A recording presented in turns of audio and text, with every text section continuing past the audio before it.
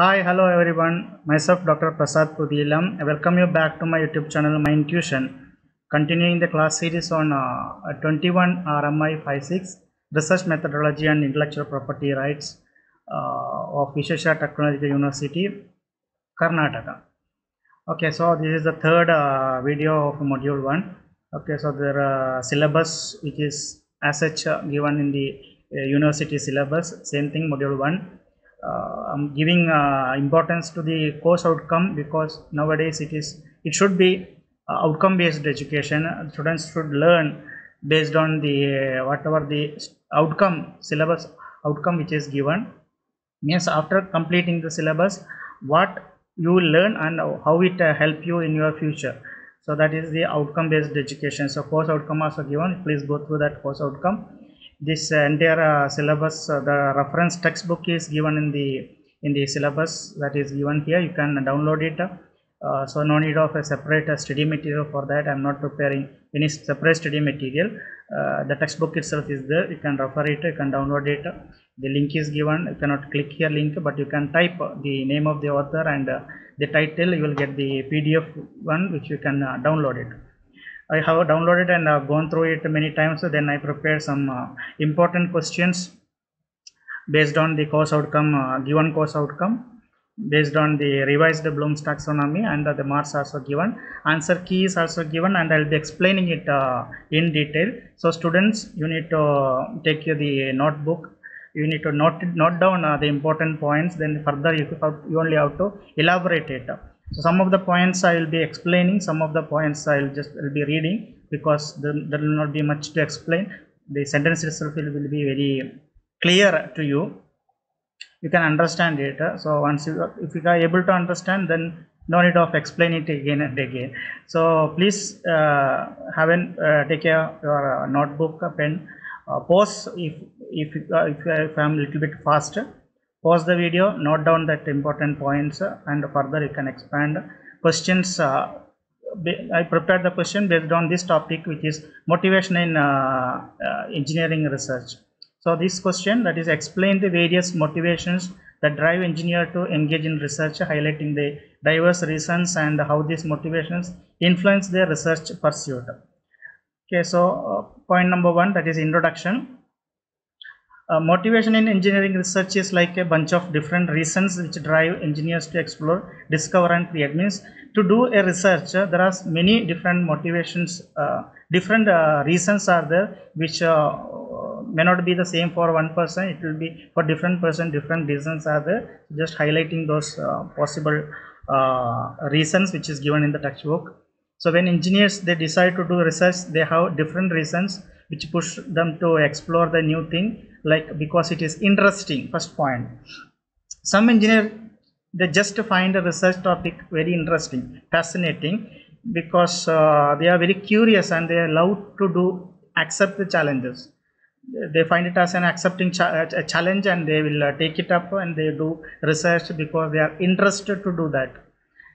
Okay, some learn the new stuff and finding the meaning in their work which drives them because of their own interest. They will find it the research. Okay, like solving a puzzle or involving themselves in an adventure. Adventurous people, they always take a very good research topic, a very tough research topic, which is others will find that if I touch that topic, I may not end up in getting a result. But a good researcher, a good engineer, he will find such topic. He'll point out what exactly need to be done, and he will do it as an adventure, and he will complete that task. For others, it may be expecting a reward. They are motivated because they may get money, they may get fame or awards, they will get praised, or they will get a high status job. Because of that also, some engineering students may continue their research. Many engineering students, engineering itself is it's a part of research only, invention actually, because you joined an engineering course because you learned the theoretical aspect. You have to do engineer the future. That's why you joined the engineering course. That means you are as such, you are a research scholar. When you join engineering means you should become an inventor, you are a research scholar. Okay, so imagine the inventing something cool and getting a patent for it will make you rich and very famous. There are many such engineers who did a research or invention, they patented it, and they become very rich because of the patent. It may be very simple work, but which is not the patent it and get it done. Okay, sometimes your friends or even people you don't like can push you because of others push.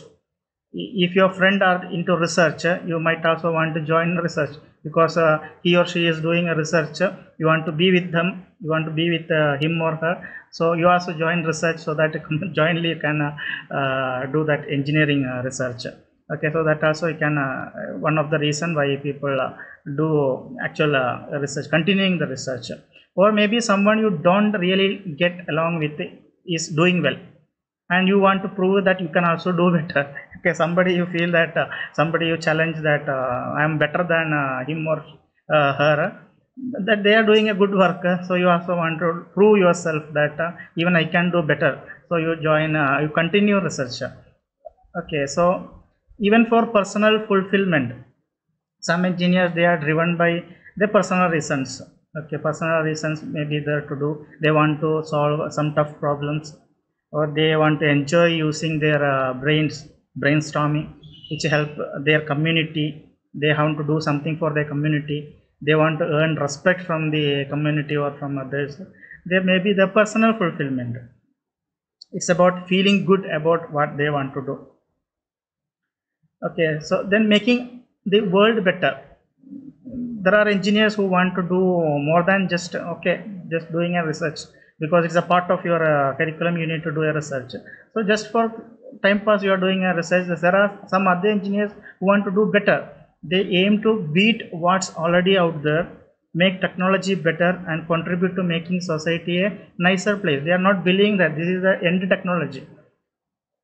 Most of them they simply they use the technology, they don't even blame it, they don't do it anything further, they simply use it.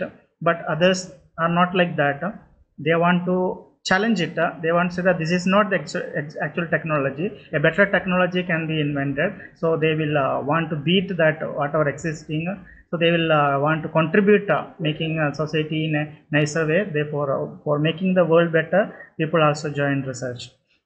They want to honor their cultural background to make their mark in history, because some research outcome, some of the research output it may be hurting their community, or they will be hurting their cultural backgrounds, so they want to prove that no, even for them also something, the technology can be invented or it can be done, therefore they will do that to make the world better.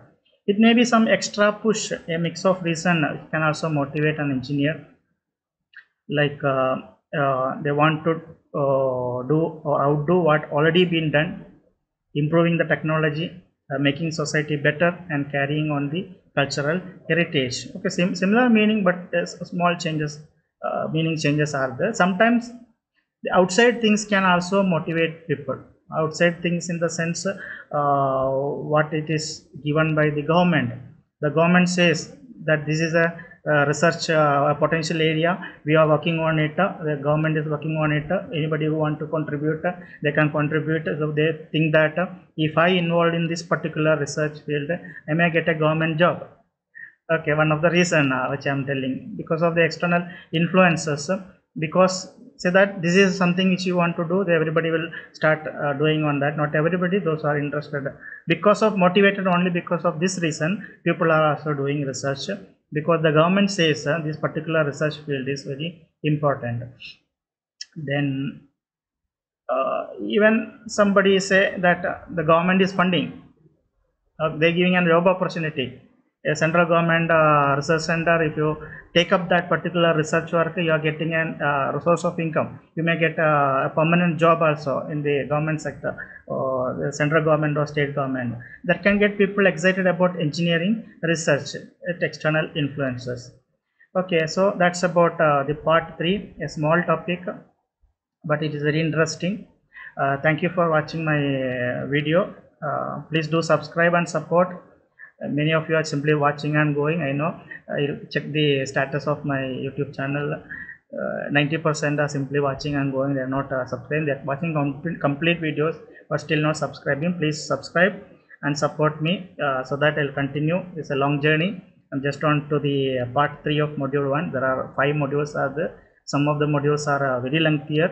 Even I find that there are more than 12 to 15 topics in a particular module. This particular module, it has got 9 topics, so 9 videos I'll be preparing individually. It will be published in my YouTube channel. It is there in my YouTube channel, My Intuition 4865. Please do watch this YouTube channel. Please do subscribe to the YouTube channel. Please do share this YouTube channel information to others. So once again, thank you very much for being my subscriber. Thank you very much.